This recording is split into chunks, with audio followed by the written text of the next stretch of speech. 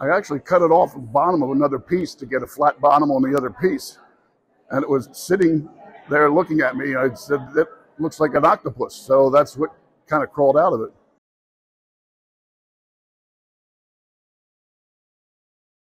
For me, it's fantastic. It's my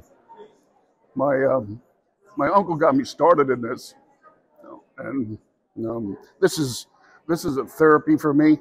I had gotten into a little trouble a few years ago, and this has been a big help to get out of a bad place.